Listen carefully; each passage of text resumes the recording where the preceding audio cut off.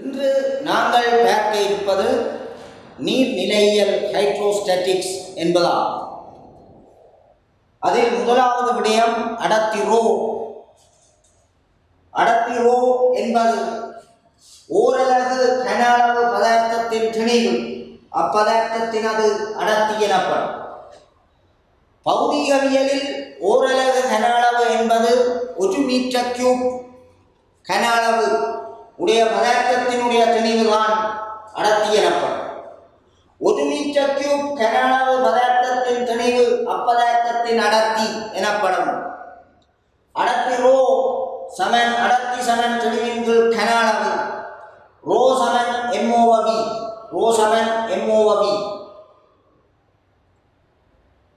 அலகு திணிவினுடைய அலகு கிலோகிராம், கன அளவினுடைய அலகு மீட்டர் கியூப்.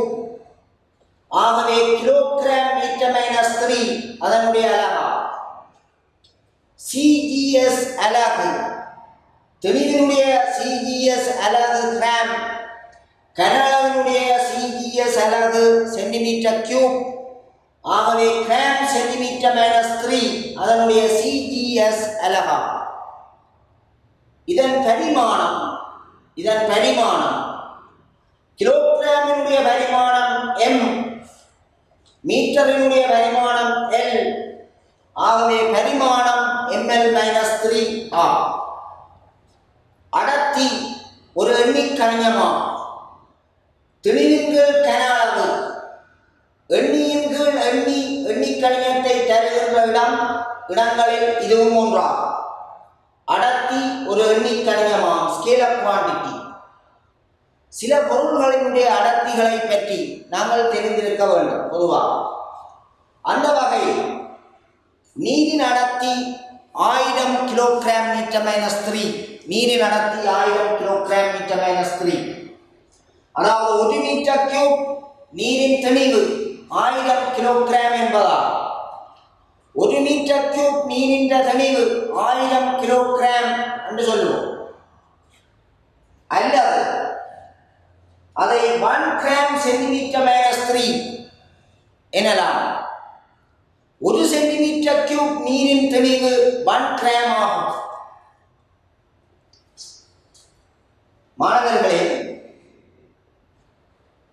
நீரினுடைய அடர்த்தி 1000 கிலோகிராம் மீட்டர் -3 என்றால் 1 மீட்டர் கியூப் நீரின் திணிவு 1000 கிலோகிராம் என்பதால், அதாவது 1 மீட்டர் நீளம், 1 மீட்டர் அகலம், 1 மீட்டர் உயரமுடைய ஒரு சதுரமுகி கன அளவு கண்ணாடி பெட்டி கொள்கின்ற நீரின் கன அளவு 1 மீட்டர் நீளம், 1 மீட்டர் அகலம், 1 மீட்டர் உயரமுடைய ஒரு சதுரமுகி கண்ணாடி பெட்டி கொள்கின்ற நீரின் கன அளவு 1 மீட்டர் கியூப்.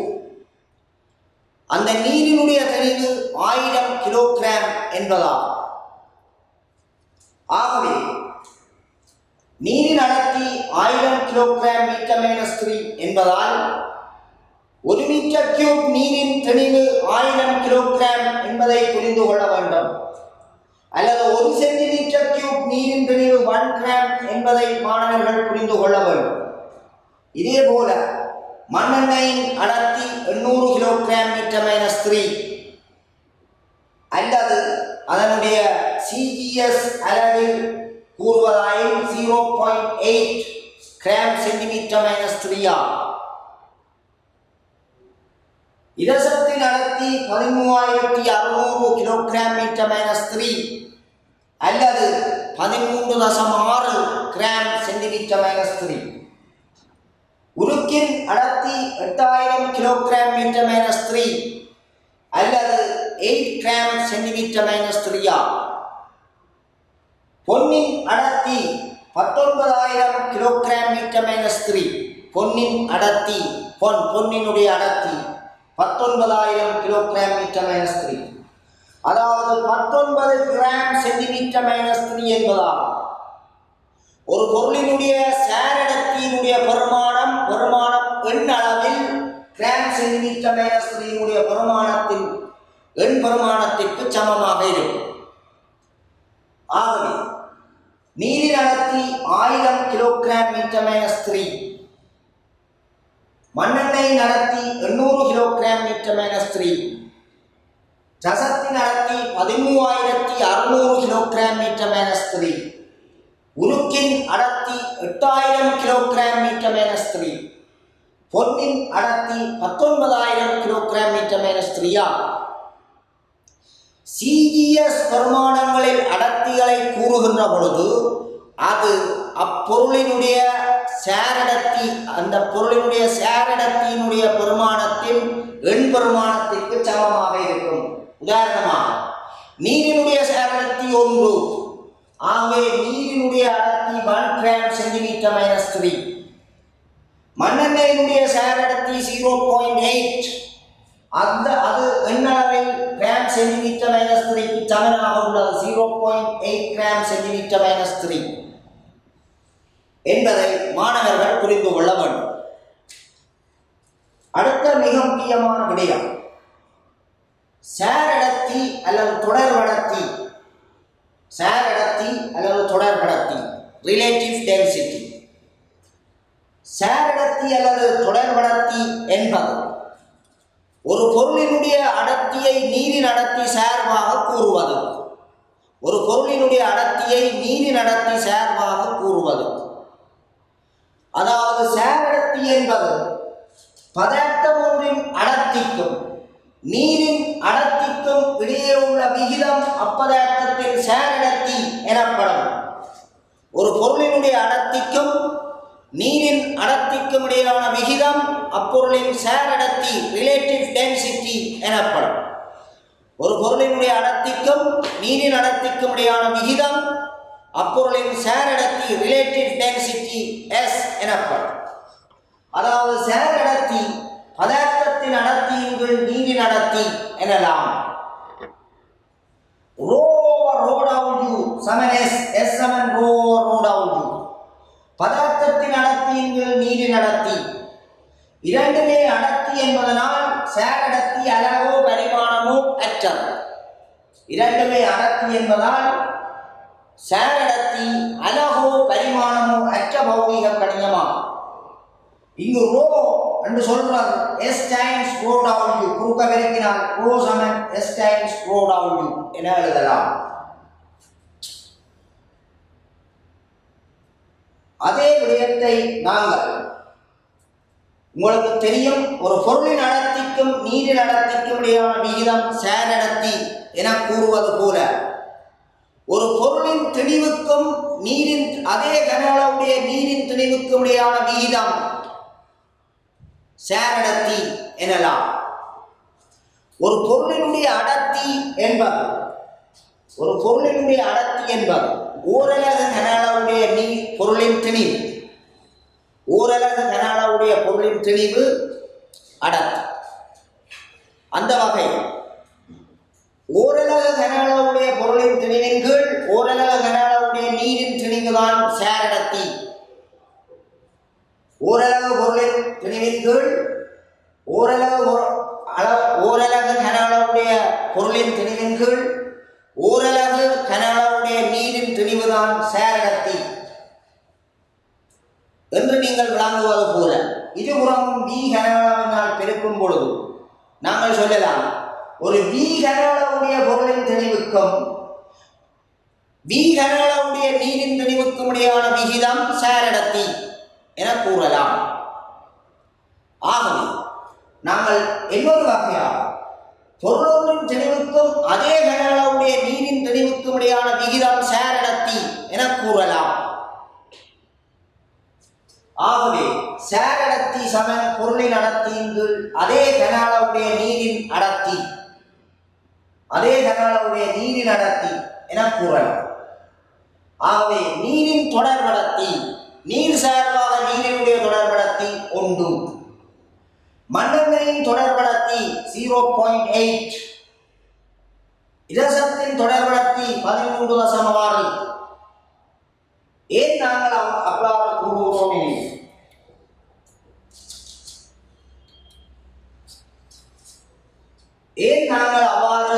கூறுகிறோம் எனில் உங்களுக்கு தெரியும், ஒரு மண்ணெண்ணெயினுடைய தொடர்பு தொடர்படர்த்தி என்பது 0.8 என்று கூறுகிறோம். ஏன் கூறுகிறோம்? இதனுடைய அடர்த்தி 800 kilogram metre minus 3, 800 kilogram metre minus 3 over நீரினுடைய அடர்த்தி 1000 கிலோகிராம் மீட்டர் மைனஸ் 3 ஆகவே 0.8. மண்ணெண்ணெயின் அடர்த்தியின் நீரின் அடர்த்தி மண்ணெண்ணெயினுடைய தொடர்படர்த்தி. ஆகவே மாணவர்களே, இந்த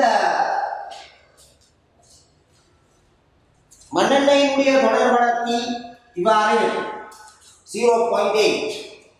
இவ்வாறு ரசத்தினுடைய தொடர்படர்த்தி, ரசத்தின் அடர்த்தி 13,600, நீரின் அடர்த்தி 1000 ஆகவே அவற்றுக்கிடையிலான விகிதம் 13.6. இதனை மாணவர்கள் விளங்கிக் கொள்ள வேண்டும். சேரடர்த்தி அலகோ பரிமாணமோ அற்றது, அடர்த்தியின் கீழ் அடர்த்தி ஆகவே பரிமாணமோ அலகோ அற்றது. ஒரு பதார்த்தத்தினது தொடர்படர்த்தியும் அப்பதார்த்தத்தினது சிஜிஎஸ் அலகிலான அடர்த்தியும் எண்ணளவில் சமனான. ஒரு பதார்த்தத்தினுடைய சேரடர்த்தியும் சிஜிஎஸ் அலகு சிஜிஎஸ் அலகிலான பெருமானமும் எண்ணளவில் சமனாக இருக்கும். அடுத்த மிக முக்கியமான விடயம், அடர்த்தி போர்த்தலை உபயோகித்து ஈயச்சன்னங்களின் தொடர்படர்த்தி துணிதல். அடர்த்தி போர்த்தலை உபயோகித்து ஈயச்சன்னங்களின் தொடர்படர்த்தி துணிதல் என்பது மிக முக்கியமான விடயம். நீங்கள் வெற்று தண்ணீர்ப்பு குப்பியை பெற வேண்டும். வெற்று தண்ணீர்ப்பு குப்பியை உலர்த்திய பின்னர் அதன் நிறை எவ்வாறு துணியப்படுதல் வேண்டும். தண்ணீர்ப்பு துணியப்பட வேண்டிய ஈயச்சன்னங்களை அதனுள்ளிட்டு அதனுடைய திணிவு M2-ஐ நாங்கள் பெற வேண்டும். திணிவு M2. M3 என்பது அதனுள் மீதி இடத்தை நீரினால் நிரப்பி அதன் நிறை M3 பெறப்படுதல் வேண்டும். M4 என்பது இந்த வெற்று குடுவையினுள் நீரினால் நிரப்பி தண்ணீர்ப்பு குடுவையை நீரினால் நிரப்பி M4 என்கின்ற திணிவு பெறப்படுதல் வேண்டும். முதலில் வெற்று தண்ணீர்ப்பு குப்பியினுடைய திணிவை பெற வேண்டும். பின்னர் ஈயச்சன்னங்களை இட்ட பின்னர் உள்ள திணிவு M2-ஐ நாங்கள் பெற வேண்டும். பின்னர் மீதி இடங்களை நீரினால் நிரப்பி M3 என்கின்ற திணிவு பெறப்படுதல் வேண்டும். நாங்கள் ஈயச்சன்னங்களை அகற்றிய பின்னர் இந்த வெற்று குடுவையை நீரினால் நிரப்பி அதன் திணிவு M4 பெறப்படுதல் வேண்டும். இவ்வாறு நாங்கள் பெற்ற பின்னர் தண்ணீர்ப்பு என்பது ஈயச்சன்னத்தினுடைய தண்ணீர்ப்பு என்பது குறித்த கன அளவுடைய ஈயச்சன்னங்களின் திணிவின் கீழ் அதே கன அளவுடைய நீரின் திணிவு என்பதை மாணவர்கள் நினைவில் கொள்ள வேண்டும். குறித்த கன அளவுடைய ஈயச்சன்னங்களின் திணிவின் கீழ் அதே கன அளவுடைய நீரின் திணிவு என்பதை மாணவர்கள் கருத்தில் கொள்ள வேண்டும். ஆகவே மாணவர்களே, வெற்று போர்த்தலினுடைய திணிவு M1, போர்த்தல் சக ஈயச்சன்னங்களின் திணிவு M2, போர்த்தல் சக ஈயச்சன்னங்கள் சக நீரின் திணிவு M3, போர்த்தல் சக நீரின் திணிவு M4. இதனை மாணவர்கள் ஞாபகத்தில் கொள்ள வேண்டும். வெற்று தண்ணீர்ப்பு போர்த்தலினுடைய திணிவு M1, போர்த்தல் சக ஈயச்சன்னங்களின் திணிவு M2, போர்த்தல் சக ஈயச்சன்னங்கள் சக நீரின் திணிவு M3, போர்த்தல் சக நீரின் திணிவு M4. இதை மாணவர்கள் ஞாபகத்தில் கொள்ள வேண்டும். இந்த குறித்த கன அளவுடைய ஈயச்சன்னங்களினுடைய திணிவு ஈயச்சன்னங்களின் திணிவு குறித்த கனஅளவுடைய ஈயச்சன்னங்களுடைய திணிவு என்பது இந்த M2 இருந்து M1 நாங்கள் கழிக்க வேணும். M2 minus M1. M2 minus M1 என்னத்தை தரும்?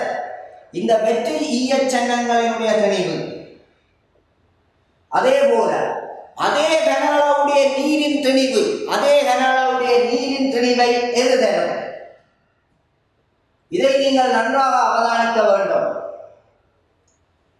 இந்த M4 மைனஸ் M1 என்பது இந்த இதில் உள்ள இவ்வளவு கனஅளவுடைய நீரின் திணிவை தரும். M4 minus M1. M3 minus M2 என்பது இந்த ஈயச்சன்னங்களையும் வெற்று குழுவையும் தவிர இருக்கிற மீதி நீரினுடைய திணிவை தரும்.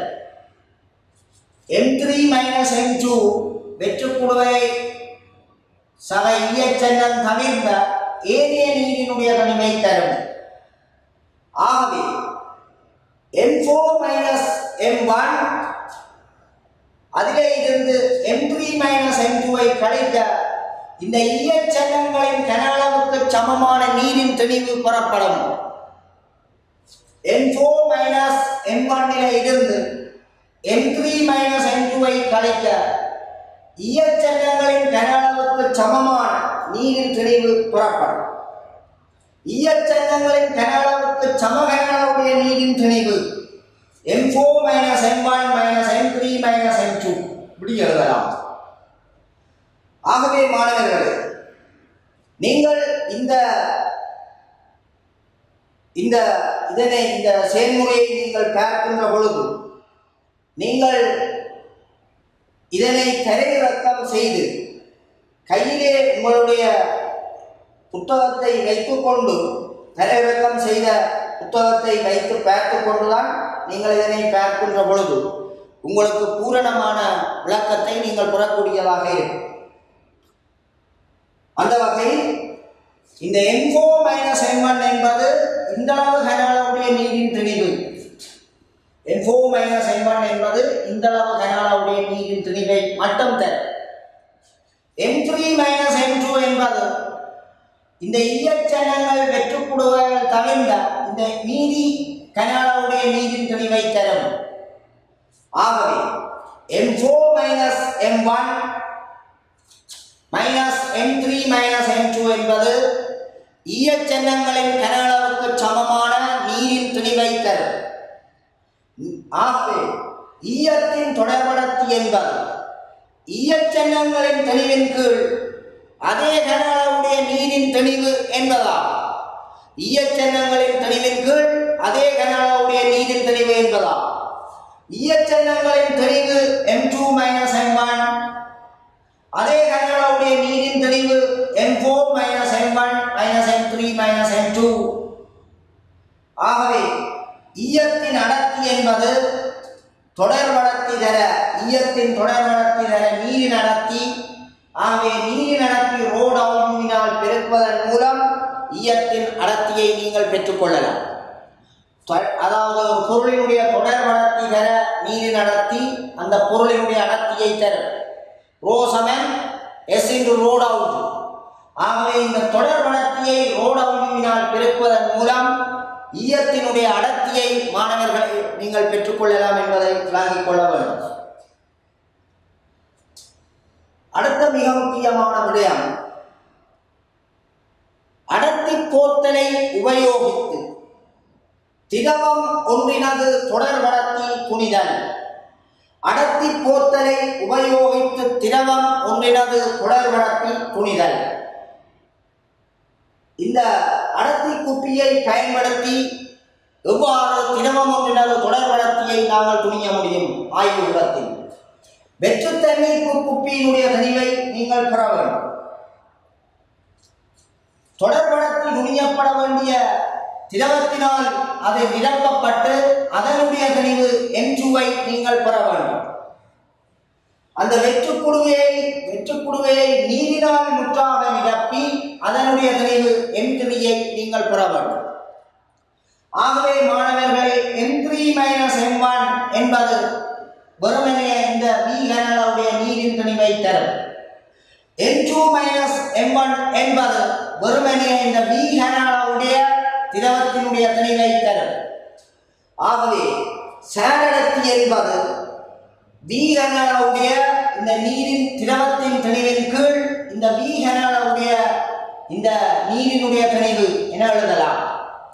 ஆகவே வெற்றுப்போத்தலின் தனிவு M1, வெற்றுப்போத்தல் சக திரவத்தின் தனிவு M2, போத்தல் சக நீரின் தனிவு M3. ஆகவே திரவத்தின் தனிவு M2 minus M1. இந்த வெறும் திரவத்தினுடைய தனிவு M2 minus M1. அதே கன அளவுடைய நீரின் தனிவு இதிலிருந்து இதை கழிக்க வாரது M3 minus M1. அதே கன அளவுடைய நீரின் தனிவு.